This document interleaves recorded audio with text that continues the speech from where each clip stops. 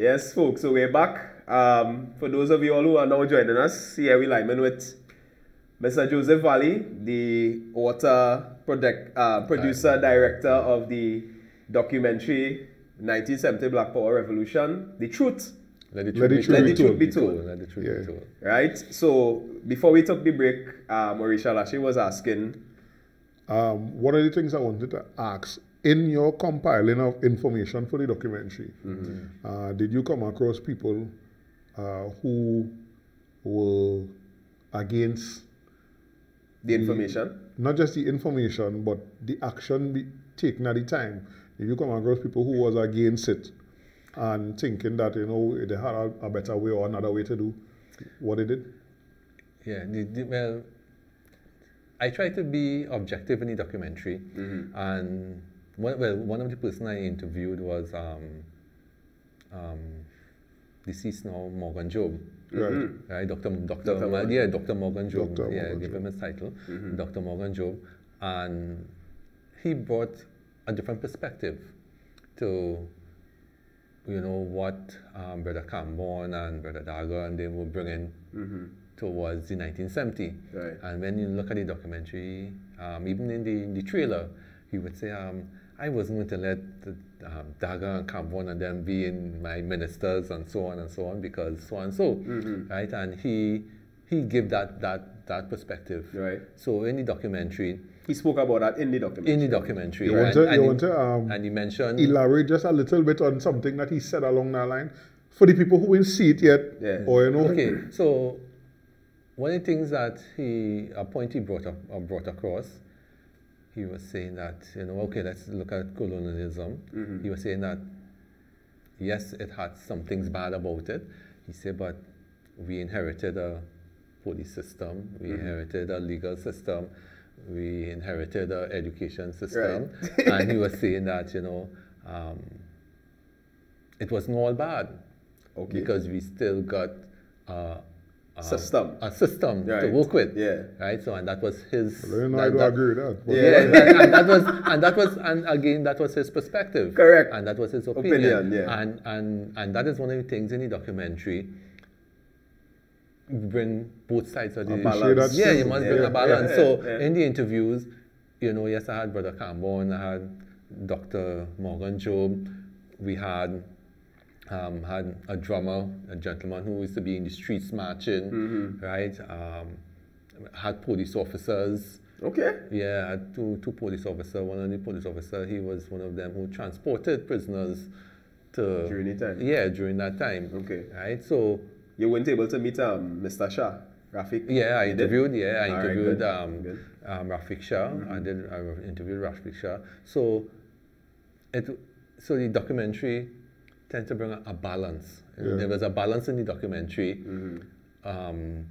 You didn't go for your feelings or your people. So it's not about me. Because the documentary come like I'm a reporter. And I'm reporting the facts. Right. So whether or not I agree or disagree, as the case may be, that have nothing to do with it. I am reporting the facts. Right. What are the facts? Let the truth be told. What happened? This is how it happened. Okay, that is what we're going to document. That is how we're going to state it. We're going to bring both sides of the story. Let the people decide. You look at the documentary and you decide that, okay, this is what happened. Was it good? Was it bad? You take decide. It as you please. Okay. Eat the meat and leave the bone, as the people say. All right. So much. I mean, what I do with 1970 is I try to speak with people who was actually there on the ground. Right. You know, I've been fortunate to meet a few people over the years, and that's what kind of inspired this line, the 1970 never forget, because we all, the three of us sitting down here, know is a very important part of Trinidad and Tobago's history. That is embedded in our culture now, but it is not widely known about. And when we listen to some of the people who were influenced by it, I mean, Brother Assistance just transitioned. I was fortunate to hear this man talk about some of the things that they were doing in the 80s. Some of the good things that they were doing for the community and was being fight by the government. Of the day. Of the day, you know. And again, so it brings me back to the if we for the betterment of people, why would you be fighting against this here? So all right, we start off, we loud and rowdy, we want this, we want that. Mr. Valley come let us meet, let's I sit down. Why wasn't that the approach? It was always from all reportings, and of course you'd be able to say a little better because you went and do more research, but it was always a high-handed, come at your direct approach. And I think that is why groups like NOF were born, the National Union of Freedom Fighters, right? Did you come across any reading or research, or did you they involved? Yeah, I met trying to remember the gentleman's name now. I seen his face and I can't remember his name. But I interviewed him. He was a part of NOF at that point in time. And he shed a lot of light. Right. Yeah, on what happened, how it happened, and he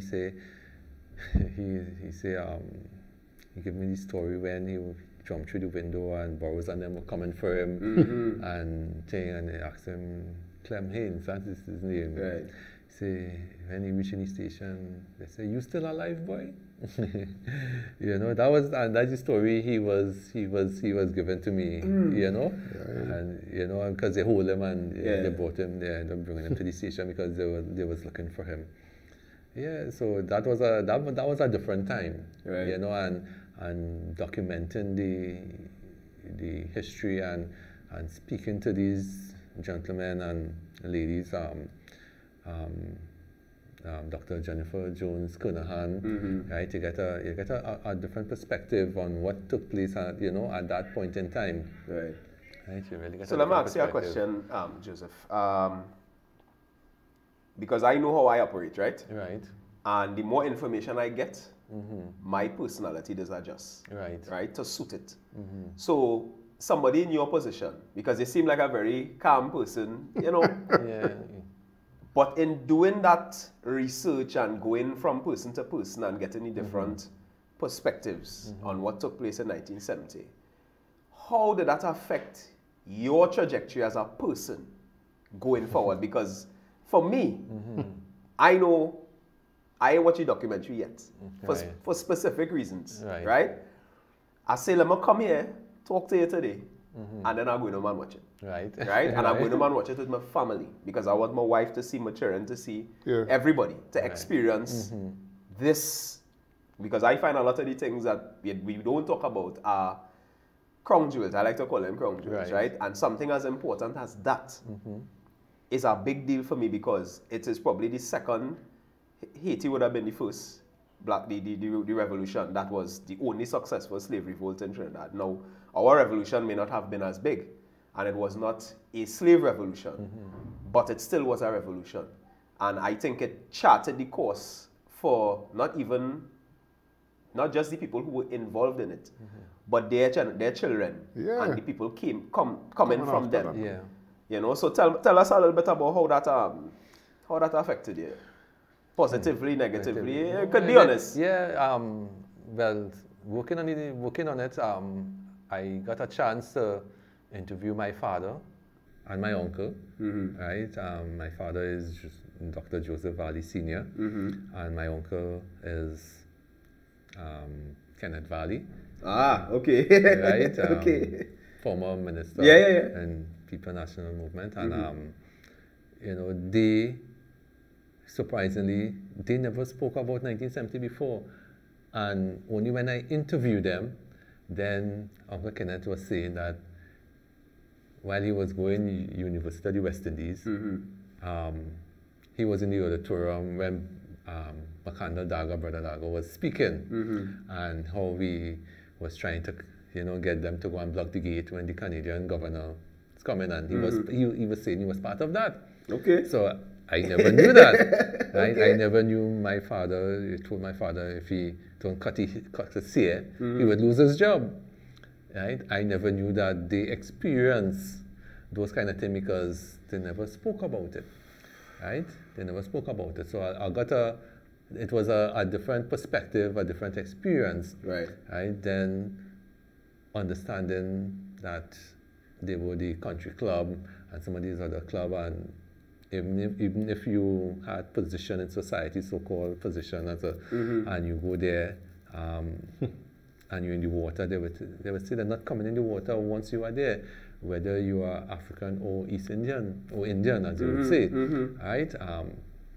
So coming across all those things, it was a whole like wow, because I wasn't brought up like that, right? It wasn't brought up like that. So now you're hearing these things and say, but these things took place in Trinidad and Tobago, right? So you get a better understanding of what took place, how you as an individual should be thinking, because you want to respect other culture, you want to respect people, right? You want to show appreciation and hoping that you get that in return, right? Because as an African, I would like people to respect me as an African young man and respect my culture. Correct. And in the same way, I want to respect you as an individual. It doesn't matter what race you are, and I'm going to respect your culture. Right. But again, it must go across the board. Right? If I'm being disrespected, I learn to stand up for my rights. Right. Because it is important to not allow people to push over. Yeah. It's not right. Yeah. Because as when I was younger, as a teenager, now starting to work, as one gentleman told me, he would say, Valley, they will come and take 25 cents today. And if you say nothing, they will take 50 cents tomorrow. And if you say nothing, then they will take $1. And he said, Valley, one day you will be going home without your salary. He says, so anytime they try to take 25 cents from you, stand up. Stand up. Well, as a certain gentleman say, they didn't riot. It was a joke, right? But anyhow, we are going down that road. No, we had to go down them roads. We had to go down them roads because the gentleman that made that statement is a part of the organization that was in political power at the time. At that time. Yeah. You know? Correct. And to make that statement, I mean, now we're taking it in a different context. We're taking it here today, based on what you just say, which makes so much sense, and you get that information early in life. Look at that. And then you would say, I raised the price on them, they didn't riot. I raise it again, they didn't riot. So maybe I should be so disrespectful. Yes. That statement is, and you also could be possibly inciting violence. The same thing you're talking about, you could possibly incite. I know the media spoke about that at length when it happened. When certain statements were made. And you know, one of the things that we're saying, you know, as the government at that time, and we were speaking about that, you know, the question was asked, you know, during the 1970s, why it is, you know, the government didn't give, you know, support to the young people because they didn't have jobs and so on. And one of the things that came out of the documentary, Dr. Eric Williams at the time, I say 8 years after independence, right, a prime minister of a country, then what will happen if you decide that, here what, just get everybody out of your country, all the foreigners who have all the foreign, you know, business don't work like that. Right. So one point coming out from the documentary is that what they find is that although Dr. Eric Williams was trying to kind of smooth over the colonialism and get people to get, like we had Tate and Lye, and you had other Texaco and all the other companies, and they wanted to privatize, not privatize, nationalize, right? Now, that would have taken time. But again, the people find he was taking too long, right? Because as a prime minister, you can't just come into office and then you say, all right, we're doing this. Yeah, everybody, what will happen to your economy? Right. Right? So they would bring in that perspective to it. Right? I don't know if you would agree or disagree, but that was a perspective that came out from the documentary at that point in time in terms of the economy and trying to see how best you could manage the economy and have a smooth transition so that, you know, the people will be able to be treated equally treated with respect, get jobs, and not had to be marching, because which prime minister would want people marching for jobs when you could provide jobs for them? Correct. So I disagree with that. Of course, I'm always open to new information. Yeah, always open. That came out from the documentary. Yeah. I'm always open to being wrong. Right. My chief does always say, it is your universal right to be wrong. Yeah. Chief Olakia Masatunji, right? So you take a break and come back. I'll tell you why I do agree with that. All right. Yeah? So we'll be back.